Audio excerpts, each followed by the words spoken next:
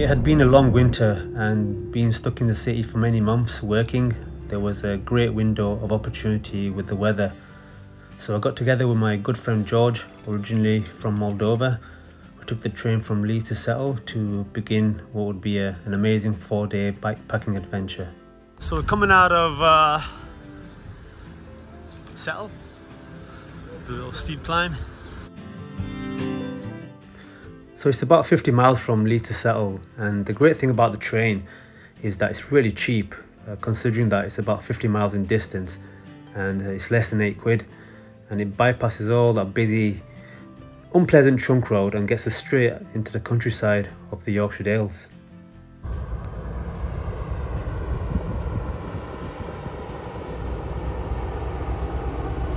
So we are just chilling by Ribblehead before we start the off-road section. This is a thing of interest here. Look at this. I want to show you this. This is, thank you George, this is a bowl that George made out of coconut. It's a coconut shell. This is George's bowl. George, that's genius. Yeah. You could sell that on eBay for maybe £50.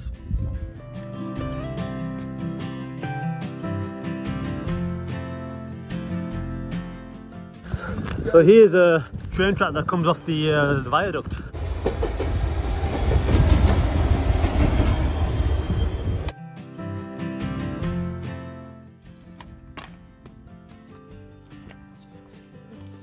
Suit yourself.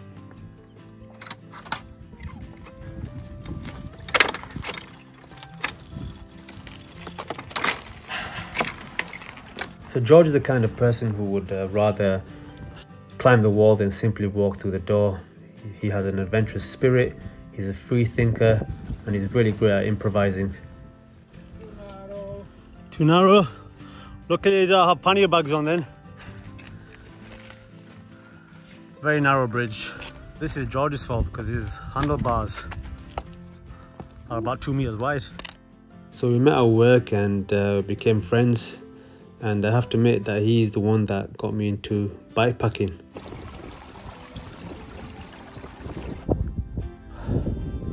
As you can see, it gets quite technical here, so we gotta kind of hike or push our bikes up this section. Oh man, props for even trying. This is very gnarly.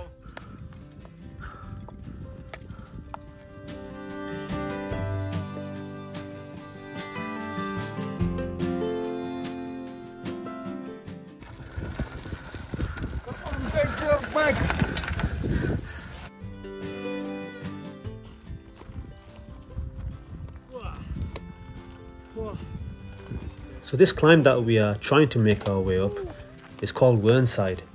It's part of the Yorkshire Dales 3 peaks, and it's actually the second highest peak. And I've heard of the bike race that happens here every year, and it's one hell of a race of attrition. It produces a lot of broken bikes and bodies. You can't really bike much of it, to be honest with you, as you can see.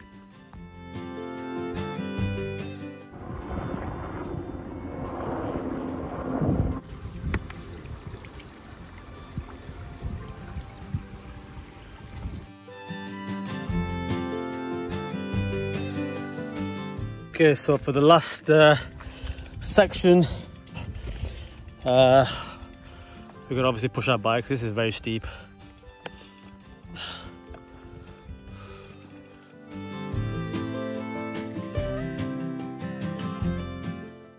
So I'd misread the route on my Garmin, and we actually climbed higher than we should have actually gone. I missed the gap in the wall a little earlier, so we had to turn around and retrace our steps and find the gap in the wall and get back en route. So we missed the top initially. We went further up, but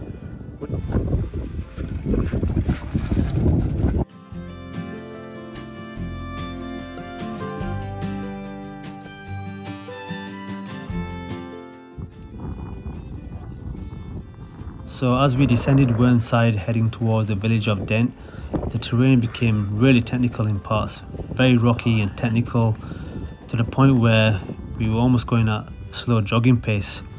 So we were passing by some of these towns along the way. The landscape had really opened up. It was desolate, bleak. It was absolutely mesmerizing, and this is why they call it God's own country. With all that bumping around, those tri-bars that George has got on were vertical, and his handlebars. The handlebar is more like this. So the handlebar turn into the stem, go like forward, and the levers as well. And, careful not to overtalk it.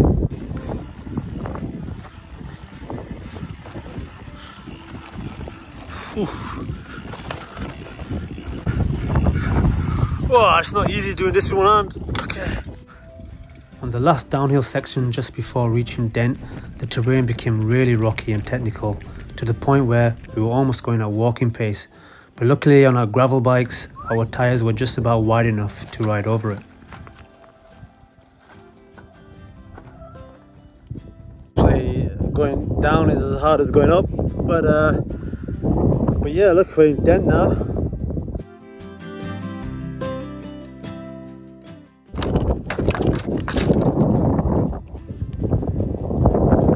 It was quite the relief to be back on tarmac roads after the off-road section over Whernside. I mean, it was only 7 miles long, but it had taken us a good part of the day to traverse it. The only thing left to do now was to ride into the evening into Cumbria and to find a good wild camping spot. Okay, so this is the end of day one on this short tour. Georgie boy set his tent up and we managed to find this beautiful spot on this ridge, overlooking this amazing view, just in the nick of time for sunset. Beautiful night in the Lake District. We're just making a dinner for tonight. Here we are. George is just having a little cramping moment right now. What's up, George? Your leg? Is your leg? Yeah, of course. Oh my god. Here we are. Anyway, this is dinner for tonight. We have pesto sauce, we have tomato sauce there, we have a drink, we have hobnobs, we have tomatoes on this ridge. What a camp spot. Come on. Yeah, that's something to eat, but look at this. Look at the view.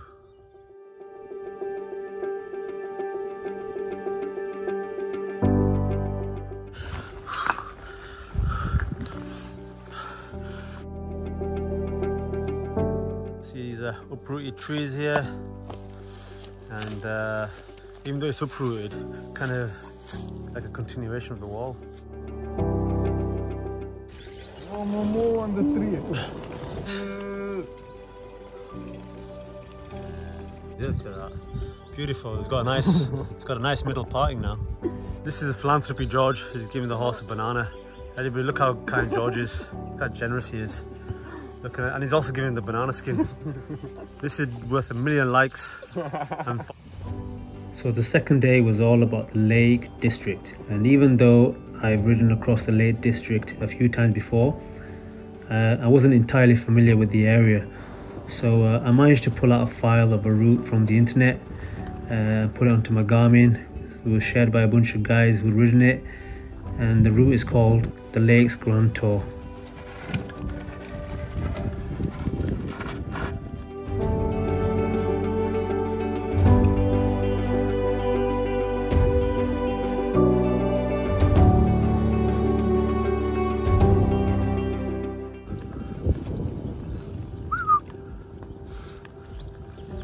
Guys, make way.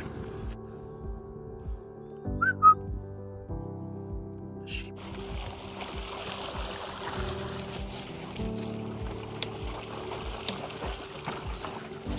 Even though this route is called the Lakes Grand Tour, you don't see that many lakes, to be honest, until probably later on.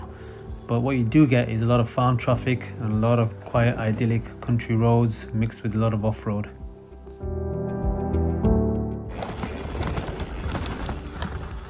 It really does take you through the back country roads of the Lake District.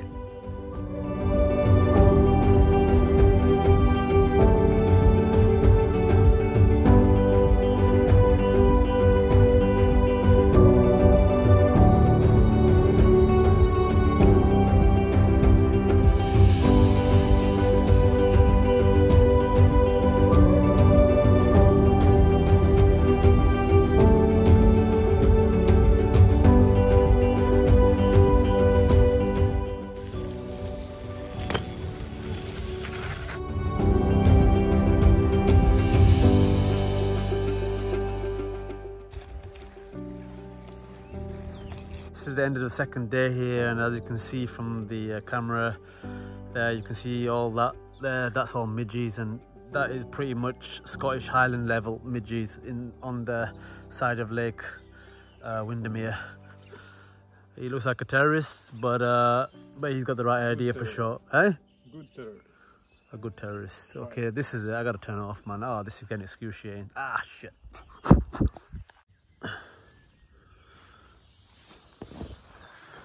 Okay. But we had a proper midget problem last night. It really took out the joy of this majestic spot. George, tell us about the midges last night, man. No comment.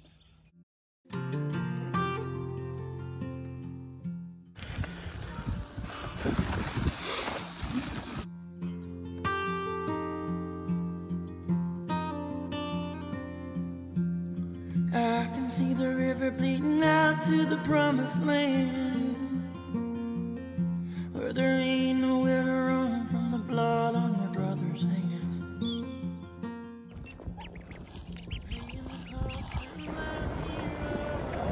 Okay, so we got the crossing for the ferry here across Windermere. George, we have to go the long way around, Holmes.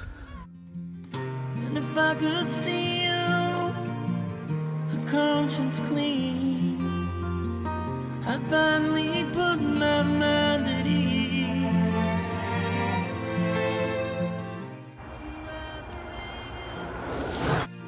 Of a history. Yeah, the one to Manchester. We thought we'd get the train for the next 25 miles to Preston and get off that horrible, horrible busy road. Oh, sorry. After leaving the Lake District area, we found ourselves on the busy trunk road of the A6 heading south. We made it to as far as Lancaster before giving up because of the horrendously busy traffic.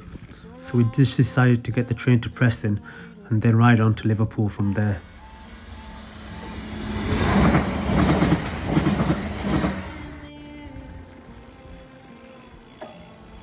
Found it on their backs for an unkind world of bear.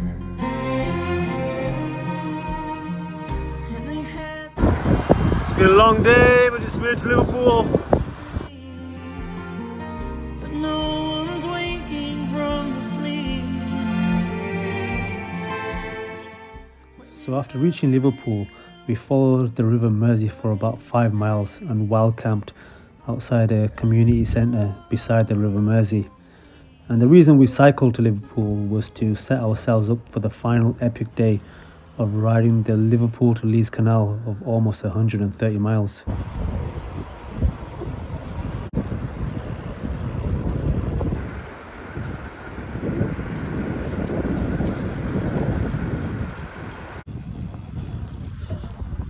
Here we are at the canal in Liverpool. We're going to start from here, and then it's 126 miles all the way to Leeds. Georgia boy, you ready for this? No. Well, they are.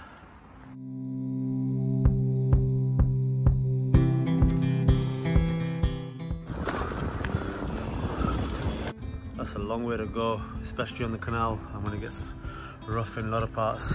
Do a quick side switch on the canal.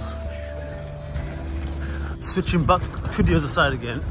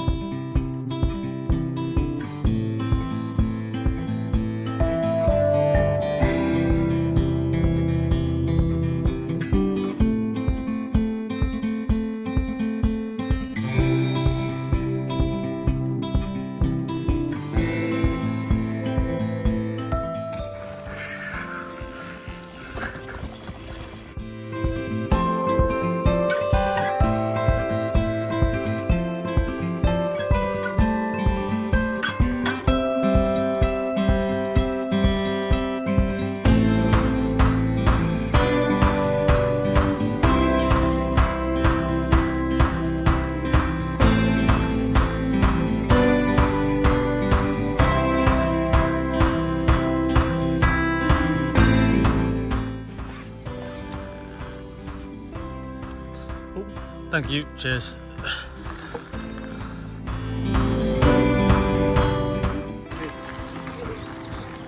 Almost like 10 minutes. Alright. Thank you. It's dead end here because we have to switch over to the other side.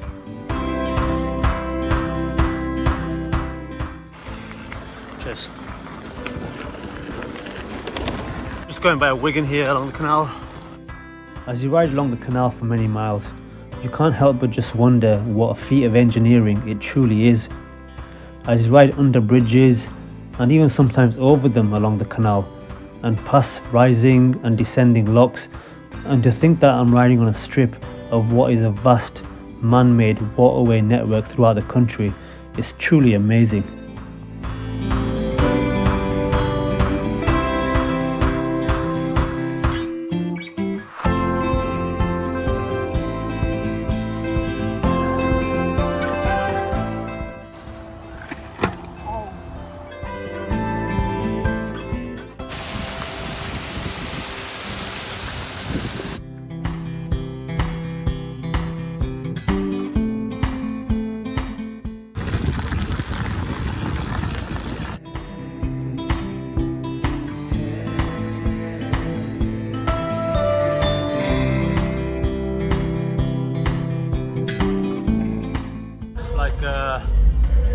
A really old railway platform, but unfortunately I just gotta follow the diversion because I'm not gonna be able to go through this part of it, one of the most interesting parts. Hey George.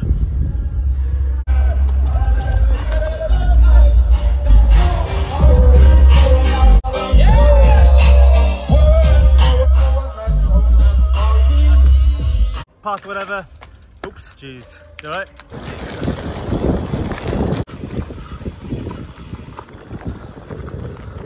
Okay, one thing I love about the canal path is that it takes you past some of these old industrial derelict buildings.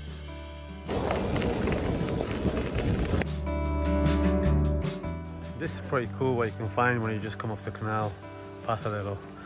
I mean, it's just over there, the canal path, and look like little huts, little yurts.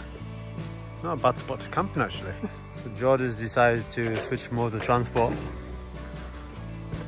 This is not even a hydraulic brake, look. It's a cable. I'm too tired to cycle.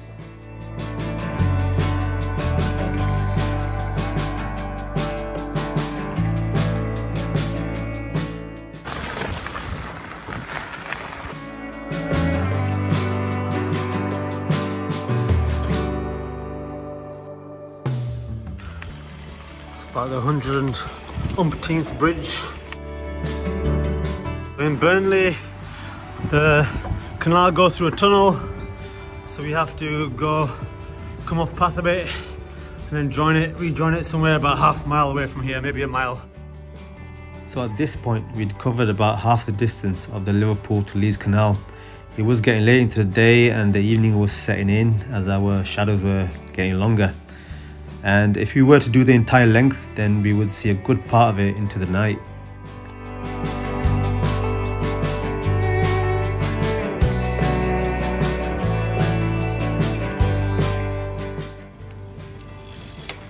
Because George is not one for big distances on a bike, I just thought it would be fair to give him the option if he wanted to ride the last third of this distance into the night. Okay, so it's been a long day already, we're just fueling up. It looks like we're going to do the last 45 odd miles into the night. We've got a slow leak, so I think every 20 minutes, half an hour, we got to do this. But you can see it's getting dark here now.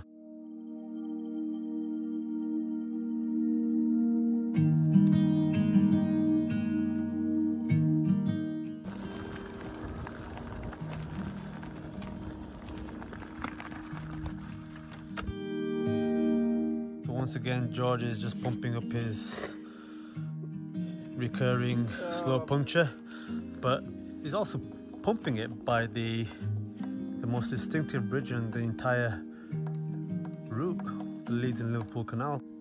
The bridge on top of the bridge. Awesome.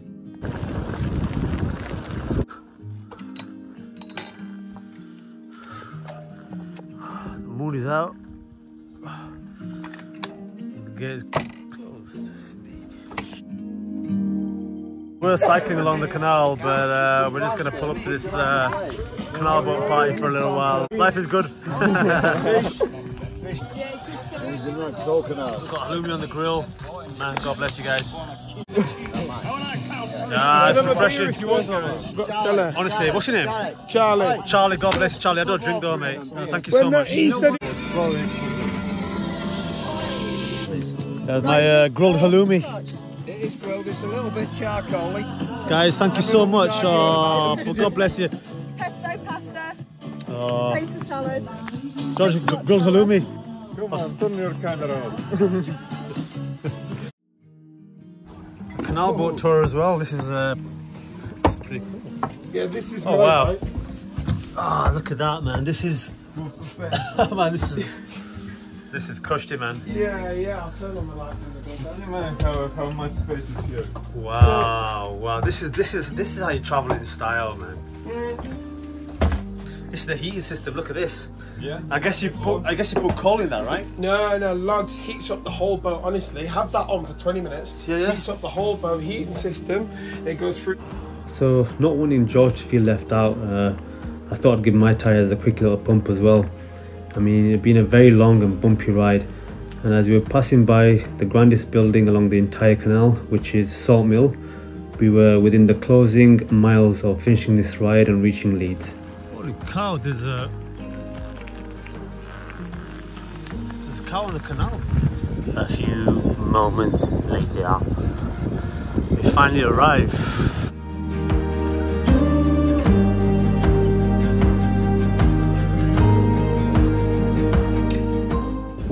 There's Kendal House, and that is the end of the Leeds, or should I say Liverpool to Leeds Canal.